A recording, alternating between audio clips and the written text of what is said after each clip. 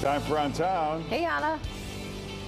This store may be a throwback to when we were growing up and we're going to develop film, but leave it to this generation to make it all cutesy and adorable. I love you drop off the cans and then they tell you, when do you need it? Do your thing, ASAP. I love it. This is Bellows Film Lab. It opened in Wicker Park. I'm here with Bello himself. Good morning. Good morning. Marcello, tell me a little bit about what people can do when they come here. What can they drop off? So Bellows is one of the few labs that processes everything. We do C41 color, black and white, E6 slide film, and we do ECN2 in-house.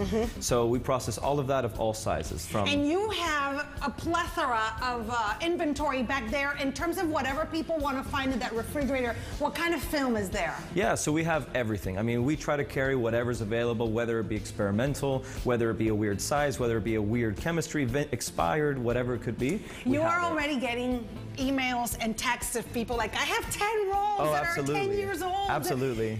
How old? Like, is there a past due date for these rolls where you can't develop them, or what you're going to get is just really sad? It's tricky. You know, it's pretty much kept based on, you know, the condition and where was it kept, is it stored correctly, is it hot where it's at.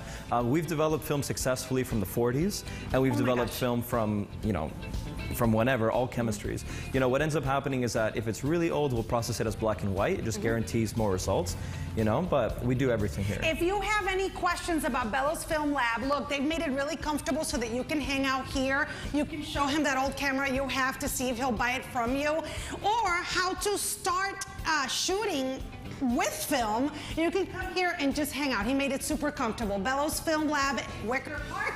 That's Around Town this morning. Back to you.